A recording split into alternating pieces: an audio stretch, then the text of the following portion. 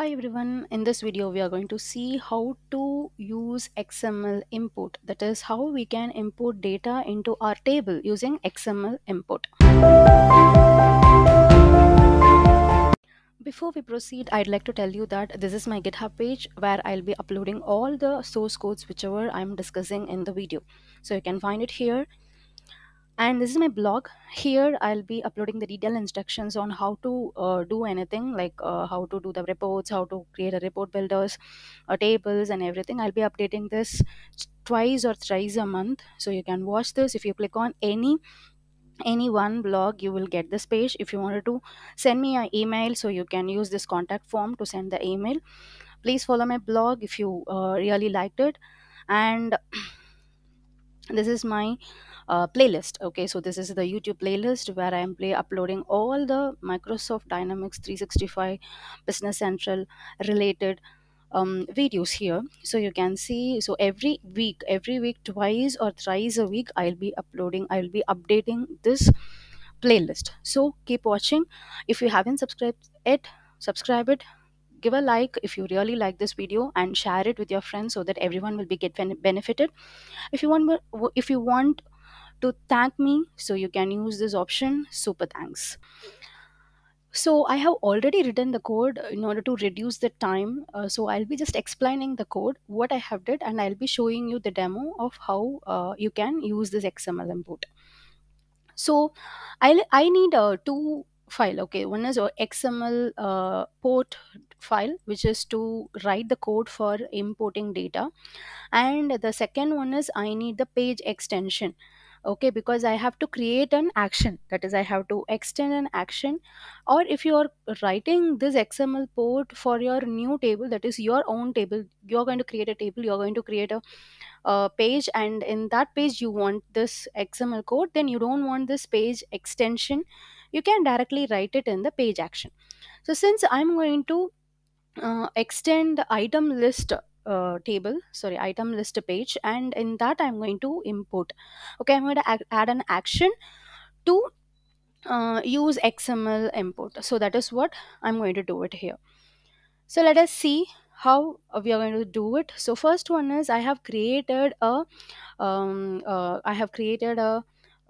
simple code, that is an XML port code.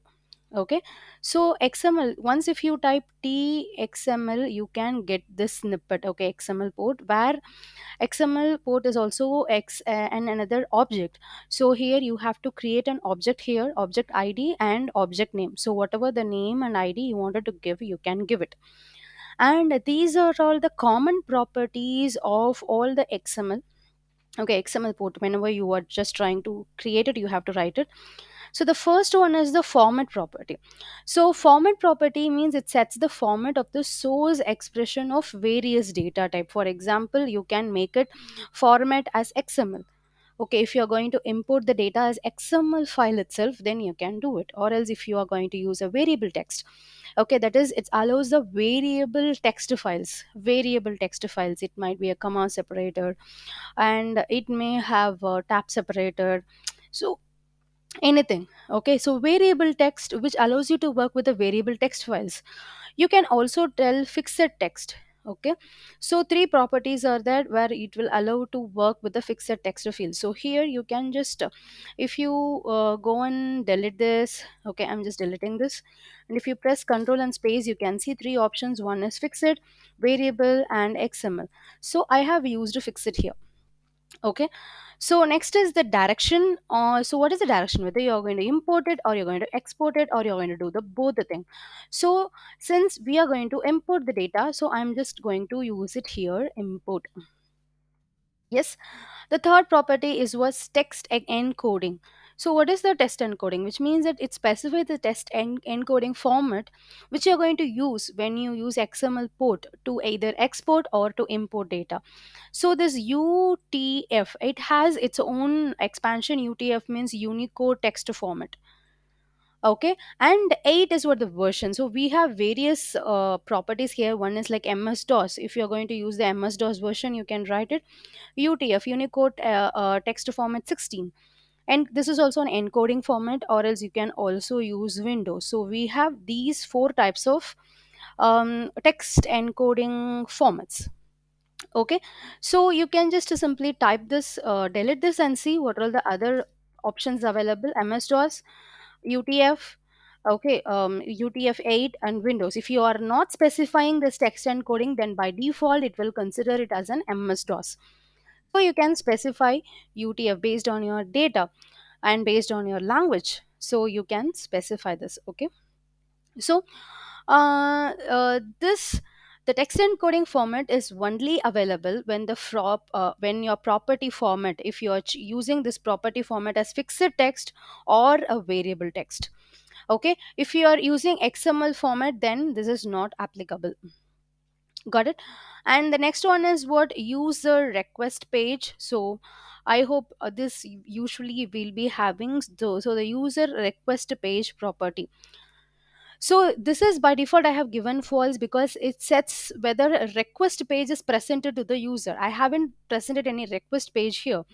Okay, so here this usually this use request page is available in XML port and report object. Okay, so if you wanted to show up some use request page, that is requesting page, some pop-up, like if you wanted to do that, then you can just go ahead with false here. I don't wanted to show up anything like that, so I given false. And table separator. So what is the table separator? Table separator basically tell you that how the table is separated, that is what is the value for the next line. Okay, so if there is some space, then it means that it is a next line. Okay, it has to go and check for the next line. Okay, new line, you can think about that. So how the table is separated. Okay, if you just give a single quotes, and so even this particular property, okay, this property is also available. This property we have to set if we have made this format as we fixed text or variable text. This is not possible, this is not applicable for XML. Okay, so here we'll be using this because this is what my data, so I am going to import this data into BC. Okay, so here my new line is having a space, so once if it finds the space, it will consider to be a new line. So whenever you create any data, so if it is a comma separated, so make sure that there is no space between every entry. So this is one data, first record, second data, third record, fourth, sorry, this is means that this is a record for the first field, second, third, fourth, and you have to use a comma, there is no space between that. And finally if you just give enter, it is considered to be the next record. Okay, so be sure that you are creating your data like this. So our basic properties are done. So next is what the schema, I have to tell the schema. So these are all I and since I'm going to extend the already existing, that is a base object, so I have to tell what is the table item element item. Okay, this is my table name. Okay, this is my table name. If you just hover over, you can see that this is a table name.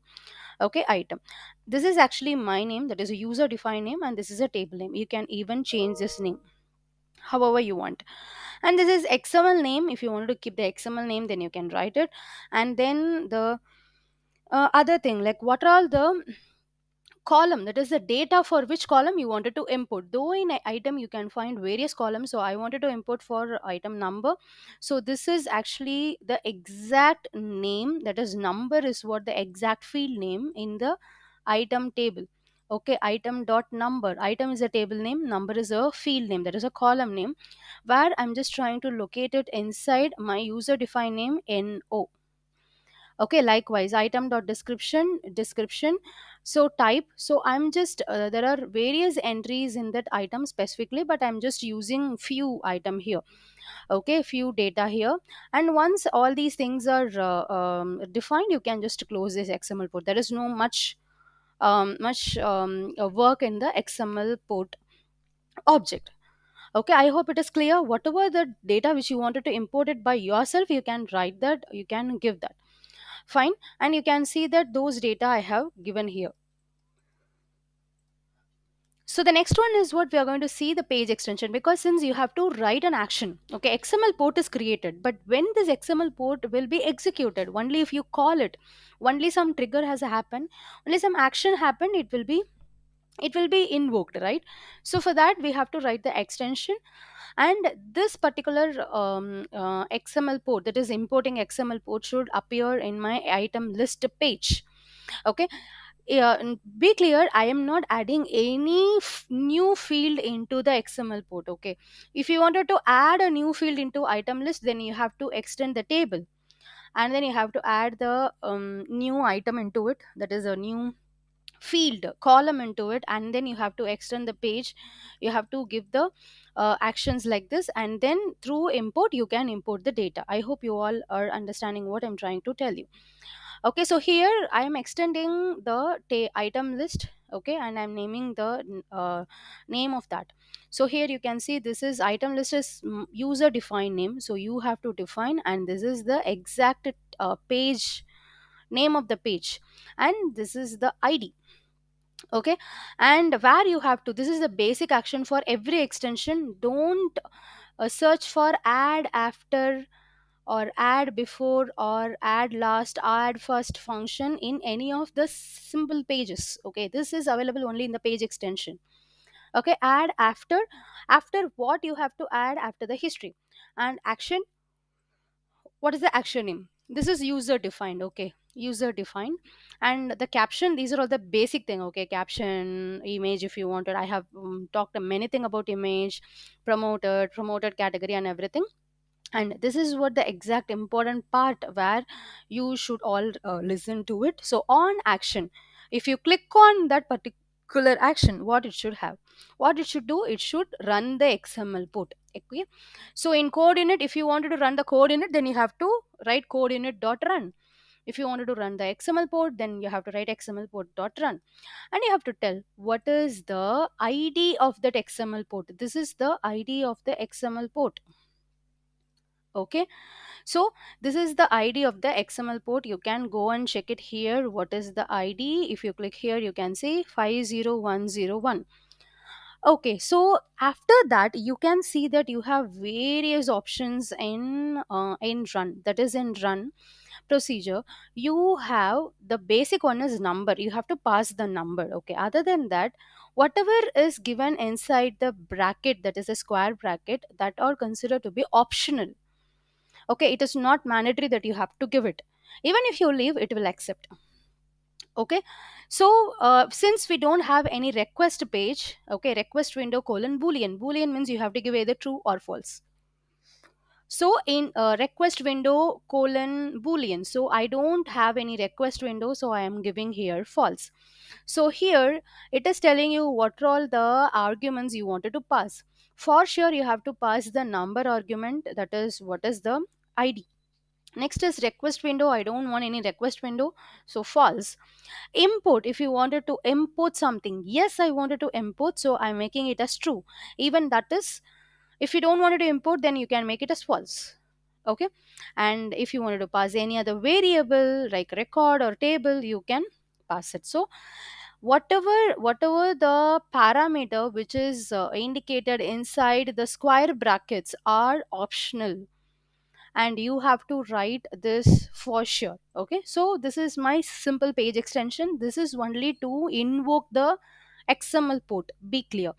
So once you save and execute this item list, okay, once you execute it, you can find this page. If you go and click on the process, you can see import item here. So once if you click import item, it will ask you, it will show a pop-up. So click choose, so click open. My three records gs001, gs002 and gs003 has been added. Okay, so this is what, so once if you click whatever the data you have imported, okay, you can find the data over there. Okay, so this is how you can import the data from the table through xml import. If you wanted to see what, these are all the basic details whichever I gave, whatever the details I gave, that will be updated here. Okay, this is the unit cost. Okay, so based on that, it is just getting the data. And if you wanted to import a picture, so that is also possible. So everything is possible with the xml import. So please be very clear. If you have, this is a built-in, so this is a base object. this is a base object, that is item list. So I just wanted to add a data directly to the item list, and I don't wanted to add any other extra field. So you may have two scenario. One scenario is you have your own table, okay, table and page, and in that case you can just extend that page here and then do it. Okay, you can write, you don't want to even extend that page, you can simply write the action there. Okay, in the action you can just call the xml, that's it. Okay, and if you wanted to extend some other base object and then do it, then you have to do it like this. If that is, if you don't want to touch any other column, you just wanted to add the data, then you have to do like this. If you wanted to add the column and then add some data, like if you want to import those data into it, then you have to extend the table and add the column into it, and you have to extend the page to create an action, and before all these things you have to create an xml import object. Got it? So this is what the complete information about the xml import. So already I have discussed about xml export in the very previous video. It's not a reason, it's before 3 or 4 months. You can just go and check that. So this is for xml import. So hope this is like importing the data from our local drive to bc, business central. Okay, so I hope you understand the logic. If you have any doubts in this, so please post it. I'll be creating I'll be creating the video for all the requested topic. It may take some time because even I'm working, so I have to find some time to record and show up with a simple example. Okay, so that is why it is just taking late. So please um be with me, wait with me, so that I can easily post it. Okay, thank you, take care, bye bye.